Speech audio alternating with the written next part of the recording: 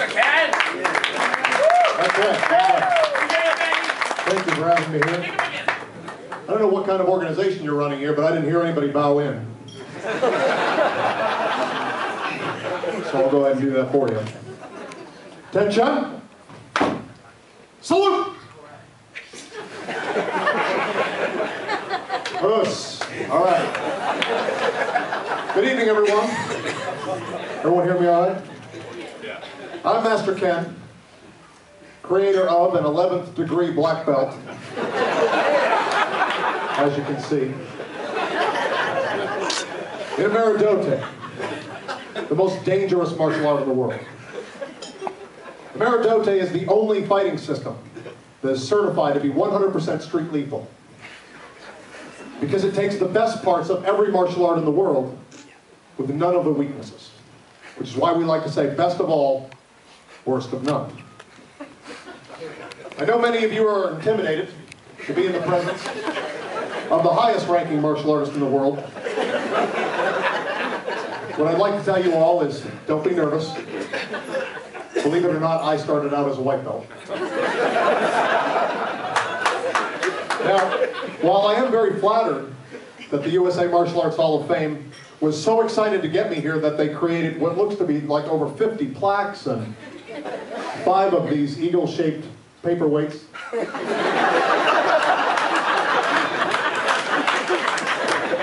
I can only fit one of them in my carry-on, so I told them that it was okay to give the rest to some of you all that are here today. We'll be doing that shortly. I'm here tonight to be honored for my historic contribution to martial arts. Thanks to my YouTube show, Enter the Dojo, I have managed to help approximately billions of people across all 8 continents. Which is why Ameri-Do-Te has been spreading throughout the world faster than a staph infection at a jiu-jitsu clinic.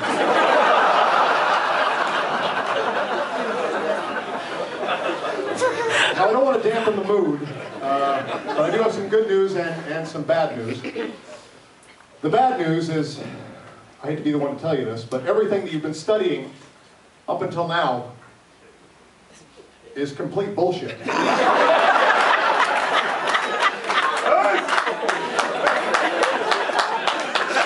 The good news is that thanks to my street lethal fighting system, it's not too late for any of you. In fact, right now we're running a black belt exchange program.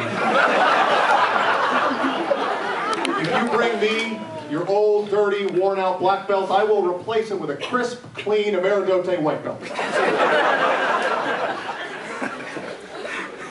To Jim and Alan, who organized this event and brought me here to be inducted, I'd like to say it's about time. I've been online for 2 years already. I don't know why you waited. Then suddenly, after they called me, I really did begin to wonder, why did they wait so long? And suddenly the answer hit me faster than Jean-Claude Van Damme going through an 8-ball of cocaine.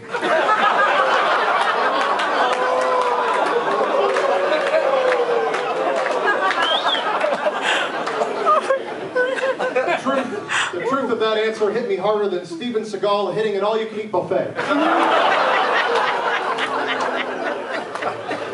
I realized that once you've added Master Ken, the most dangerous martial artist in the world, to your Hall of Fame, you've set the bar too high. Every induction after this will be a disappointment.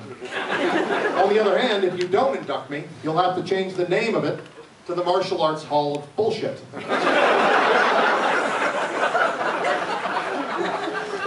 I'll admit I was disappointed when I tried to find the address of this Hall of Fame, only to discover it doesn't physically exist. I thought it would be a building with a sign, Martial Arts Hall of Fame. You could buy a ticket and see a life-size wax sculpture of me in the lobby. Just because this Hall of Fame is fake doesn't mean that I'm not honored to accept this imaginary award. By the way, Jim and Alan wanted me to tell you all that for the membership fee, they are now accepting imaginary checks.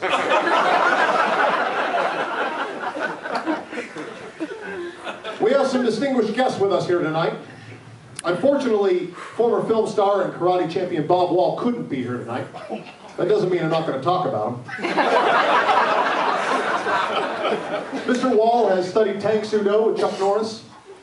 He has studied Judo with Gene LaBelle, Shuren-Ryu with Joe Louis, Brazilian Jiu-Jitsu with the Machado brothers. And even I must admit that it is quite an achievement to be well-versed in 4 different kinds of bullshit. I overheard this in the lobby. This wasn't originally part of my thing, but I thought I'd mention this. Bob Wall has been known to have a saying. He says if someone has a problem with him, he's happy to meet them in a room, turn off the lights, and see what happens. I want you to think about that for a minute. I don't know about you, but I need more details. Because if I agree to that and I show up and Bob is naked, I'm leaving. Inside Kung Fu once called Mr. Wall one of the greatest traditionalists of our time. And then to prove it, they took this picture.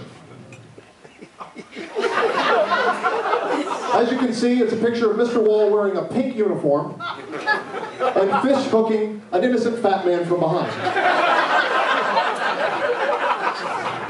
How very traditional. Eric Lee is with us here tonight. Eric. Yeah. There he is. Nicknamed the King of Kata between 1970 and 1974, Mr. Lee won over 100 world titles in forms competition, which means at the time he was the best in the world at fighting imaginary people.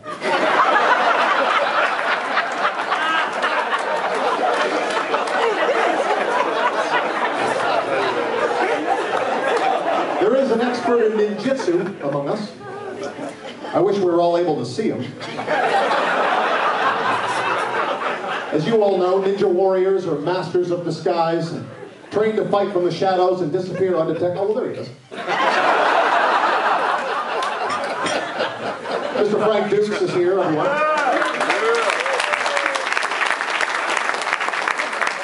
Mr. Dukes is a full-contact fighting champion, a former CIA operative, a movie fight choreographer, but I believe he is best known as an author of fiction. Most notably his autobiography. I also hear he buys trophies in his spare time, but only for himself. Shihan Joe Miller is here. Enjoyed learning some shiatsu earlier today. Mr. Miller showed us a technique where you can tap someone on the head with a hammer fist to relieve headaches. He also said this works on hemorrhoids. I'm not making that up, he said that. I don't know about you, but I'm not letting Joe hammer fist my hemorrhoids. Sam Kwok is here, master of Wing Chun. Had an excellent time. He wore a lovely black evening gown and taught us techniques on how to hold hands with one another. Then he showed us how to fight while wearing a sleeping mask, presumably in case we meet Bob Wall in that room. Bill Superfoot Wallace is here tonight. Bill. Undefeated karate champion. And many of you know, anyone who goes to Wikipedia understands that Bill suffered a groin injury during a point fighting match. He's spoken about it on television. I'm not the first one to bring it up. In fact, doing my research, I was disappointed to find out I'm about 30 years too late to call him One Nut Wallace. What a lot of people don't know is that years after the event, he dragged his entire family and all of his friends to the ballet, only to be disappointed when he found out that Nutcracker was not about his life story. The lovely Cynthia Rothrock is here tonight. Yeah. Queen of martial arts films. Ms. Rothrock has not only entertained millions with her martial arts skill displayed in her movies, but her good looks helped jumpstart the puberty of an entire generation of male martial artists. Kathy Long is here with us tonight. There she is. 5-time kickboxing champion and MMA competitor. She has been nicknamed the Punisher and the Queen of Mean, even though she has repeatedly asked her children to stop calling her that. I don't know if that's true, it's just a joke. Alan Woodman, I'd like to thank you for having me here. Alan is the host of Sidekick Radio and an expert in Hojo Jitsu. I just can't take that name seriously.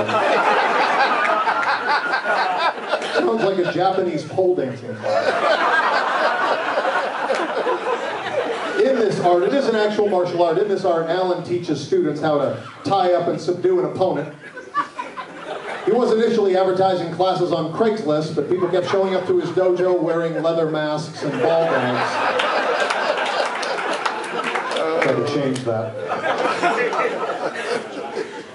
It's time to get on with the ceremony. I'd like to congratulate you all for buying your awards tonight. Please remember that whenever you're ready to surrender to Master Ken and Ameri-Do-Te, you come to New Mexico,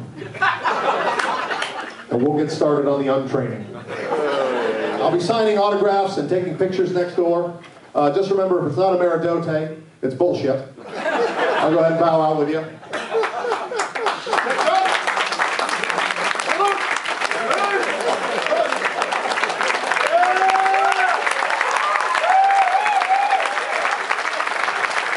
Oh, come on, folks. Master Ken.